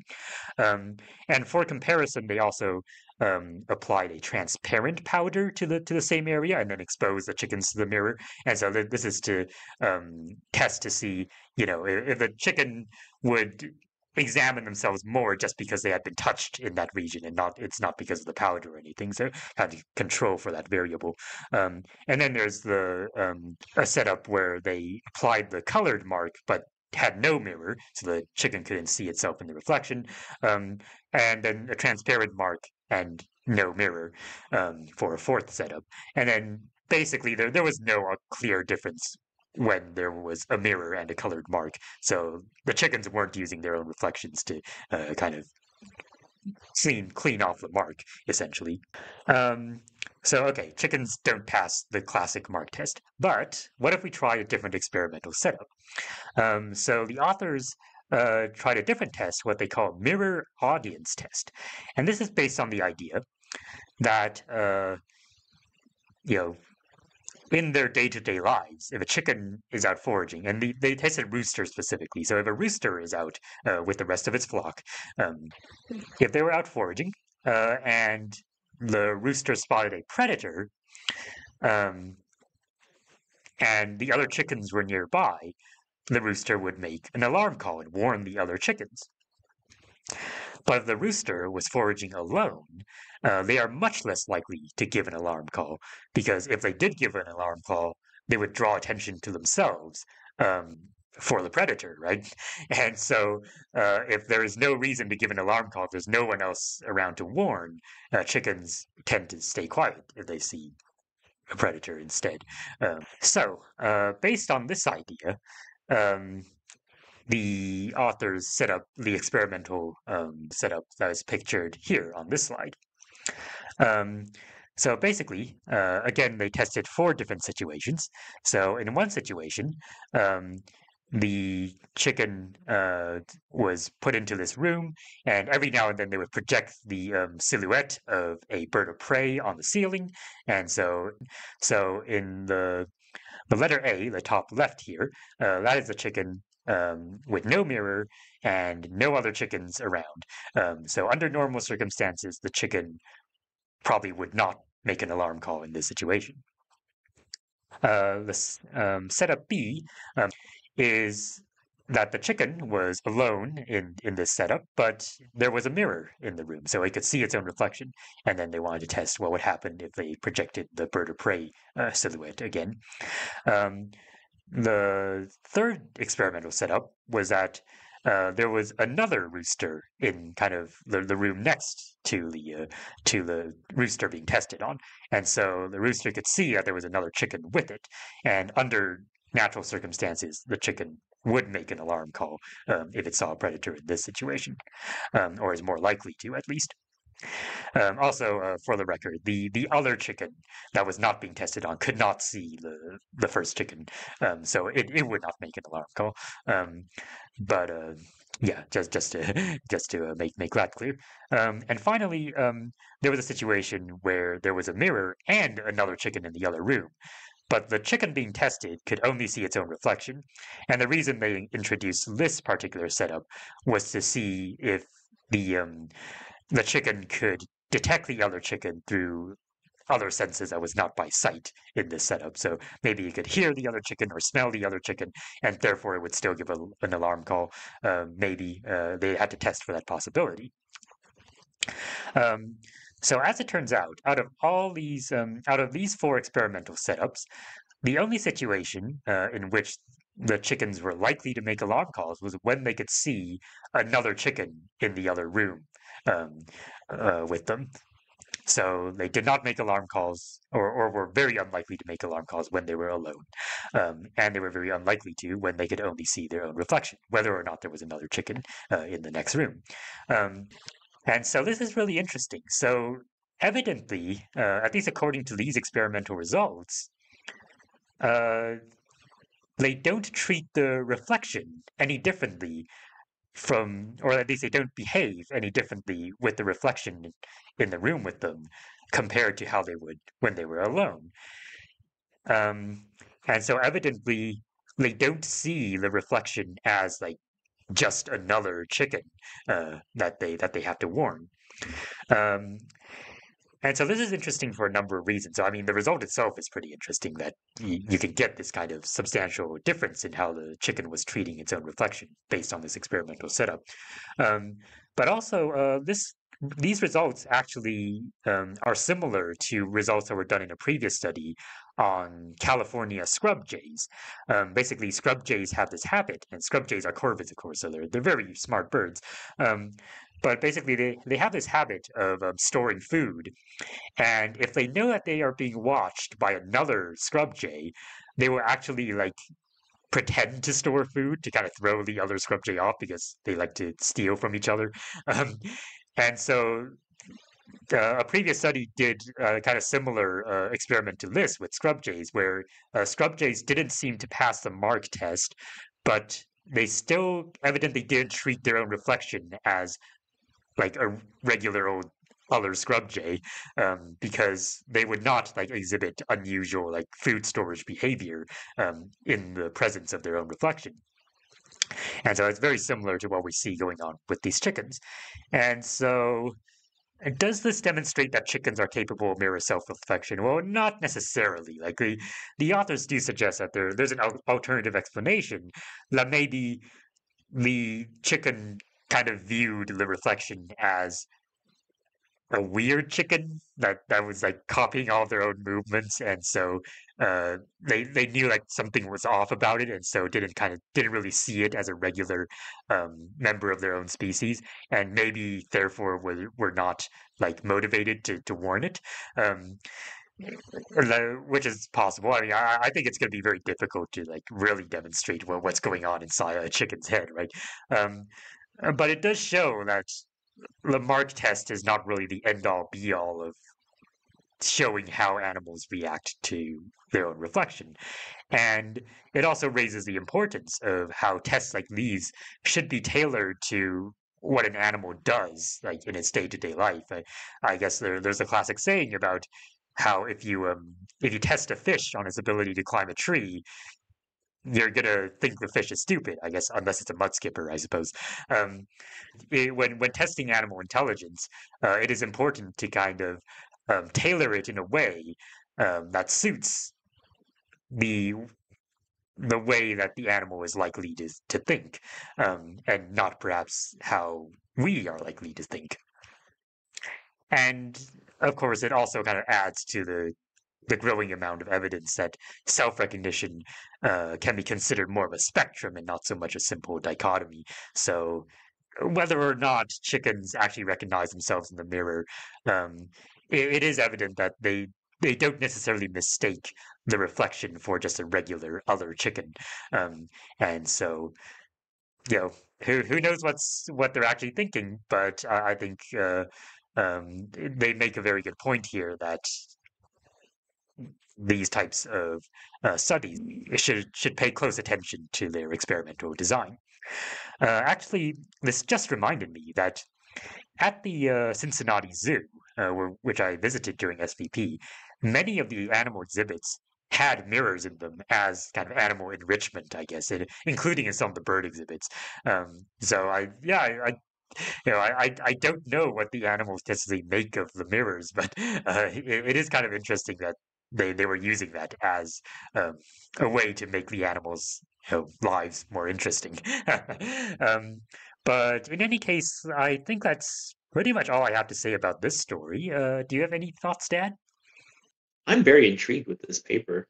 Um, because on the one hand, yeah, it would be an interesting like point in the favor of chickens having self-recognition if it's only like giving warning calls to like other chickens that it knows is another chicken versus like Mm-hmm. seeing reflection.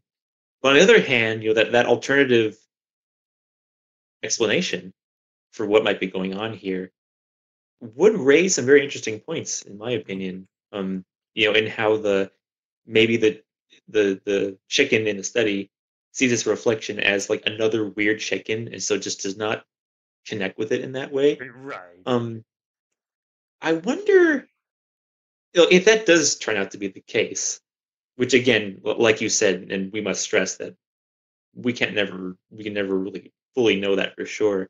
Um, it would be interesting to note that that would essentially be a case of a chicken not having like empathy for like other different members of its type, Right, if right.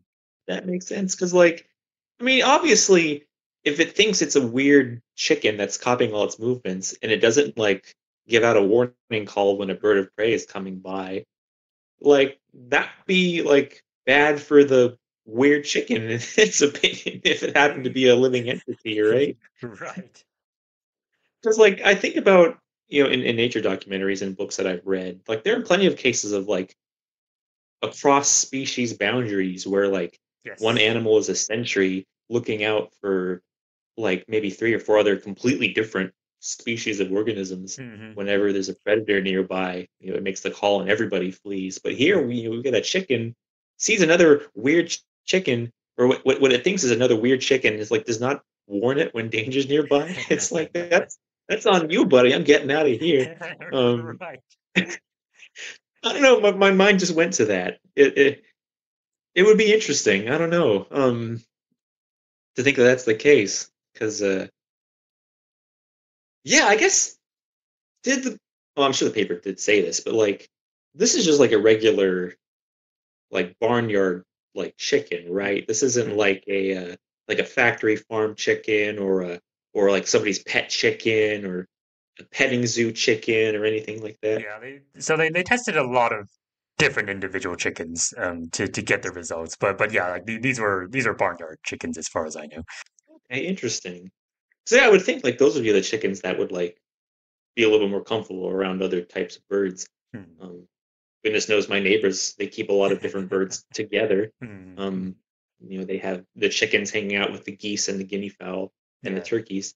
right. And they all kind of crush together in that way. So yeah, this is just curious to me, like if that alternative explanation happens to have a little bit more weight. Um, but yeah, again, on the other hand, like that's a pretty interesting case for chickens maybe having mirror self recognition. Um, 'Cause I would think out of all the varied organisms that there are that have done the mirror test, my first thoughts would not be chickens. Right. Um, Gosh, I just have so many thoughts. But yeah, at the risk of me rambling on and on, I do like kind of like one of the end lessons from the study that Hmm. we should probably be tailoring these cognitive tests to the animal's biology and ecology in order for it to have more like meaningful results. Right. Um, I really appreciated seeing that here, and I think once that's done more frequently with other types of organisms, we might Hmm. be getting a whole bunch of new research that we couldn't even really have thought of before. Yeah, absolutely. And I certainly would look forward to that. Um, but this was great. This was a great paper. Um, was there anything else you wanted to add about? Oh, no, I don't think so. I think we can jump ahead. Yeah, sure. So that is it then for our September and October news stories. We want to thank you all for tuning in and following us on these fascinating papers. Moving on to our usual end material on the next slide. We are on Patreon, so that's patreon.com/time and clades. If you are so interested in wanting to support us with any monetary amount, you could go on there. We have a tier system, and whatever contributions you provide would help us continue the series and develop new projects and expansions.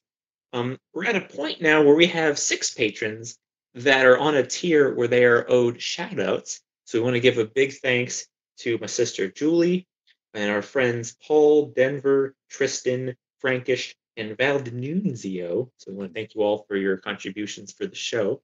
In terms of general acknowledgements, we want to thank our good friends Henry and Alicia for their contributions to the series. Henry, of course, is responsible for the theme music that opens each episode, and Alicia is responsible for the color scheme of Albert's Alvarezor avatar. And I do want to make a quick, small acknowledgement to my partner, Alari.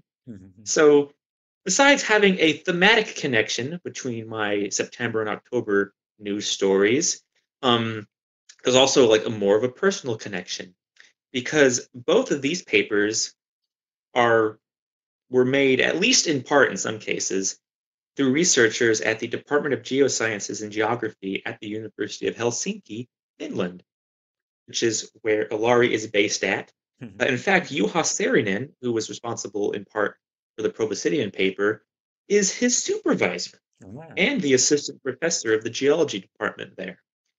And so Ilari clued me into these papers, and I thought, well, they match the months that we're covering, and they're fascinating topics in themselves. So I thought, why not? I'll include them both and kind of highlight the work that the University of Helsinki and Associates has been conducting with. So I wanted to thank my partner again for giving me the heads up. I know you'll be watching, and so thank you again, my dear. Um, and of course, moving on to the next slide. We are on Twitter still. We are at Time and Clades.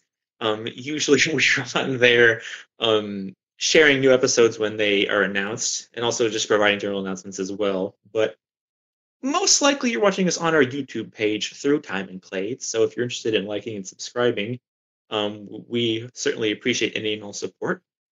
If you have any questions for our show, whether that would be about the papers that we covered or just anything in general, there are three ways to contact us. You can send us an email, timeandclades@gmail.com. You can tweet at us, or you can leave a comment below in the YouTube section, and we will almost certainly get to those and answer in a timely manner. And of course, if you want to check out the papers that we featured today or any other uh, references that we've mentioned, they are listed below in the description for your convenience. But with that, that is it for our show. In terms of what is going on next, all I can really say for certain is that we will continue providing news content. Now that it's approaching winter time and Mm, some of the more extensive holiday seasons, I don't know how that will affect our output, but right. we're certainly going to be keeping in touch and discussing how we want to continue the show as well. Um, but until then, we look forward to seeing you all again for the next time, and we hope you all have a wonderful day. Yeah. Take care, everybody.